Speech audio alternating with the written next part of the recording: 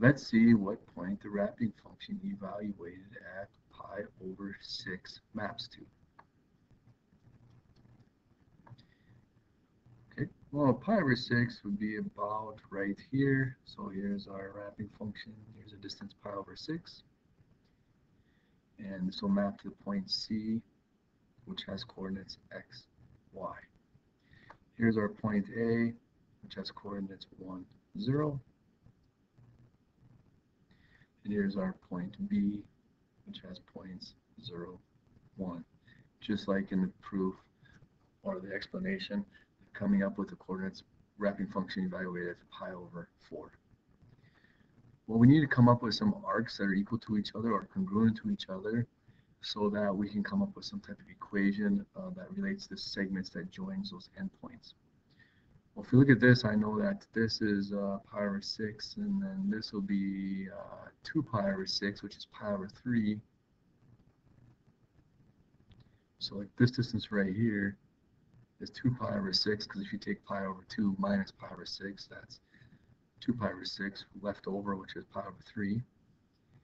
And then I need to come up with another arc that has this length, 2 pi over 6. Well, I already have pi over 6 right here, and if I just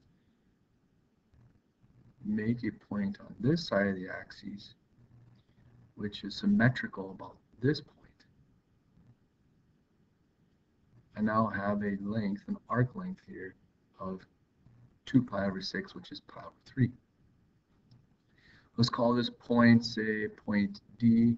Now this point is symmetrical about point C, based on what we've learned earlier, a wrapping function positive value, wrapping function negative value. They have the same x coordinate, they have opposite y coordinates, so the point D has coordinates x, negative y. Now if we look at this arc has length 2 pi over 6, this arc has length 2 pi over 6, so then our arcs are congruent, measures are equal, our segments that join these arc lengths, or the endpoints of arc lengths, are congruent, so therefore their lengths are equal.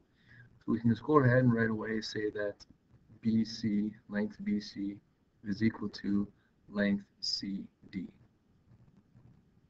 Now that we have equal lengths, we can use our distance formula because these are endpoints and they have coordinates.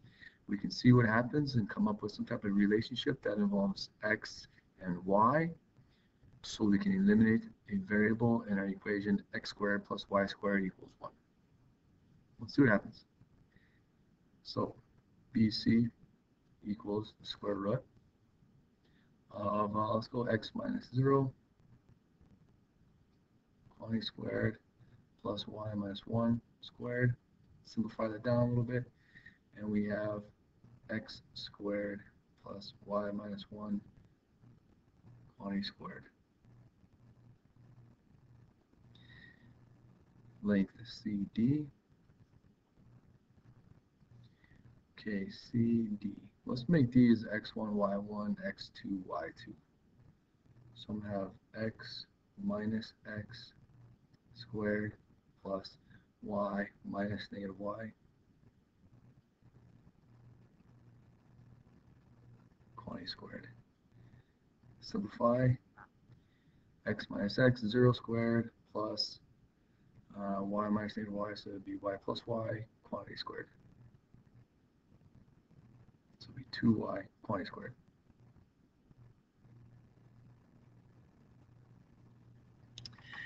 Okay, we know that length BC equals length CD. Length BC is equal to this quantity.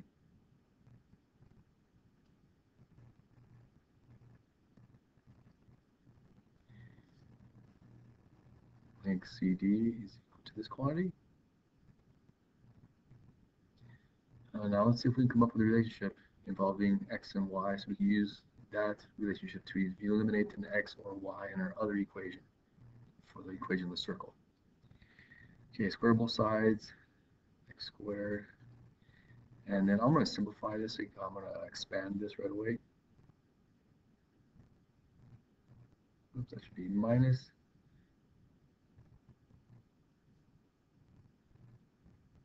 minus 2y plus 1 equals then 4y squared.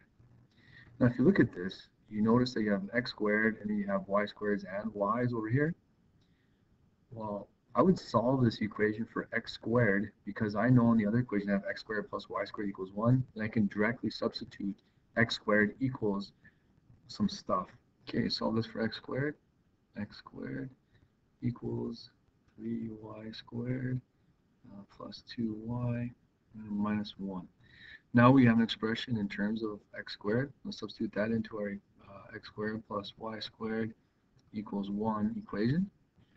And we have now 3y squared plus 2y minus 1 plus y squared equals 1. Now it looks like my y squared terms are not going to cancel out. So let's move everything to one side, combine my terms, and see if we use your quadratic formula or if this factors. 4y squared plus 2y minus 2 equals 0. I can factor out 2 and divide by that. And so 2y squared plus y minus 1 equals 0. It looks like this can be factored. Okay, we'll move over here. And I have my factor is 2y, y equals 0.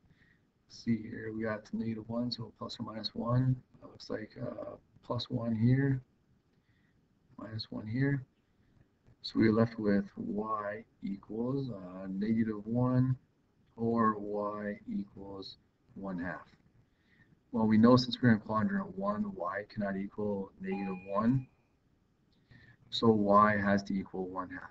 So our y coordinate of our point is 1/2.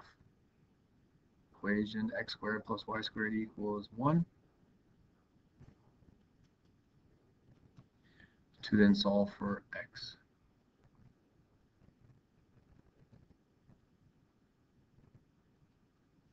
So it'll be 1/4, so x squared then would equal 3/4.